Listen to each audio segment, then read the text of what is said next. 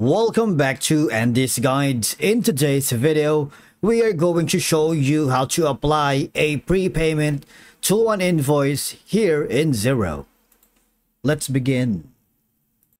Now, the first thing that you need to do is to log in using your credentials. If this is your first time in Xero, I need you to click the sign up option. And from here, just to follow the on-screen instructions and you're good to go.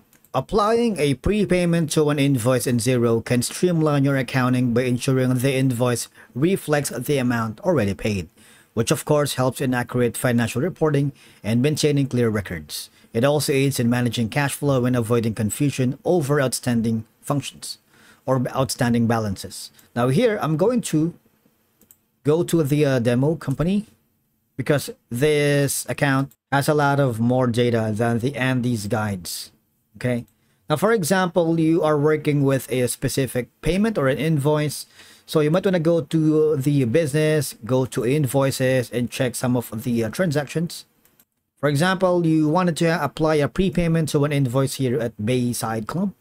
You have two options. You can click on new invoice here, it's automatic, or you can click the plus button here on the upper right corner and create a new invoice, bill, contact. But of course, we're selecting this one.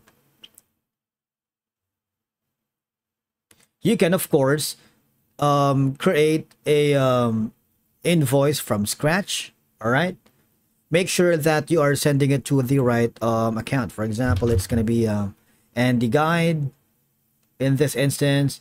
And of course, enter the invoice number, reference if you wanted.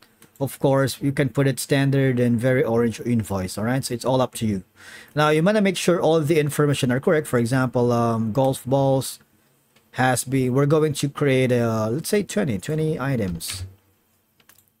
And of course, you wanted to put in maybe a prepayment of $1. And the amount is going to be like $1. Okay, so you wanted to make a prepayment of $1 to this specific account.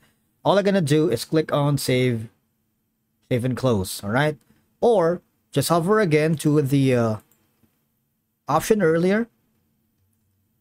You see that one, invoices owed to you, right? That's going to be like $1, which is we're going to apply for a prepayment. Now, I'm going back to this specific invoice. For example, Bayside Club. I'm gonna click on this transaction. Let's take this for an example. Okay, and now let's add a payment or a prepayment. Click on invoice. Or you can simply click on add payment, and that's going to make sure the amount is correct. For example, 20. Make sure the account is correct. It's going to be checking our savings, date paid. This is for prepayment only, all right? And after that, all you're going to do is click on add. These are the ways for you to be able to add a prepayment here on Xero, because if you choose the prepayment you recorded from the list of available prepayments, you need to specify, of course, the amount you wish to apply to the invoice. All right, save or confirm the allocation. After that, after applying the prepayment, check the invoice and prepayment records to ensure everything is correctly allocated. That's one, because the invoice should show the reduced amount due, reflecting the prepayment applied. Okay, thank you so much for watching. We will see you again in the next video.